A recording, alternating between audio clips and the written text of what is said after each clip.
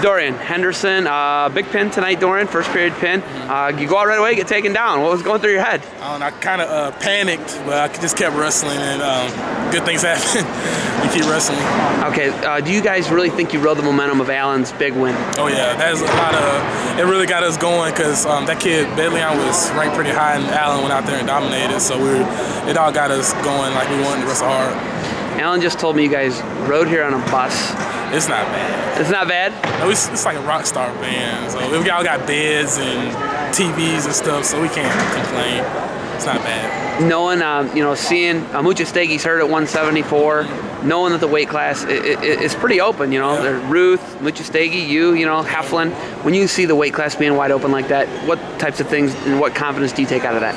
I try not to focus on things like that because I just want to, my whole thing is I just want to wrestle hard, wrestle to my best abilities, and whatever happens, happens. And I feel like if I do that, good things will happen. What is it going to take for the Tigers to get everybody to the NCAA tournament and 3 or 4 All-Americans? So keep wrestling hard, practicing hard, and believing in what our coaches preach and doing the little things right, and then we will be there. All right, Dorian, you got anything else for me? Nope, time to eat. All right, hey, thanks for the time. Enjoy the ride home. All right, thank you.